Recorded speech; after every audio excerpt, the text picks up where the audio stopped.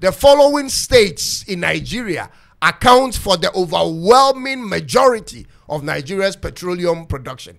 Pay attention. Rivers State, Akwa Ibom, Delta, Bayelsa, Edo, Imo, Abia State, all of which are part of the states described as part of Biafra. That would have been the end of Nigeria's economy as we know it. And that, ladies and gentlemen, is the very reason why the federal government of Nigeria had to dedicate more time attacking that movement than other movements that are breathing chaos and terror on the country. Yeah, the oil and gas cannot be tampered with. That is what the Nigerian government is trying to say. But lives can be tampered with. But it's not over, ladies and gentlemen.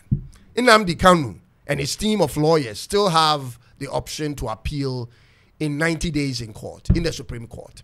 It is, however, interesting to watch how the Nigerian federal government have been able to stay consistent on this case for the last 10 years in its 2 arrests and trial, but cannot find the same energy to go after the real everyday terrorists of Nigeria. I mean, think about it.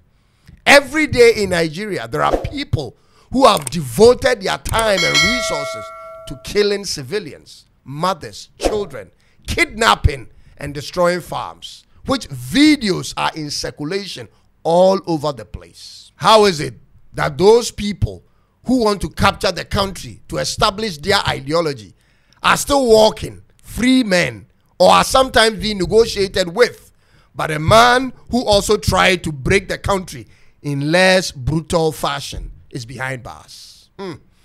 Is it because it's easier for the system to put the clamp on him because he is an individual?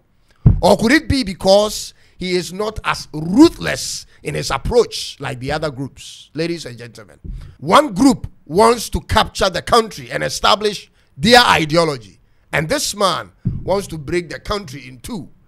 Is it not one in the same thing? Does it not border on the sovereignty of the country altogether? Ladies and gentlemen, he may be sentenced today, but I really don't think this is where the story ends. I foresee an appeal coming and the whole case being reopened in the Supreme Court of Nigeria. But most importantly, I foresee something bigger and more radical rise up out of this situation.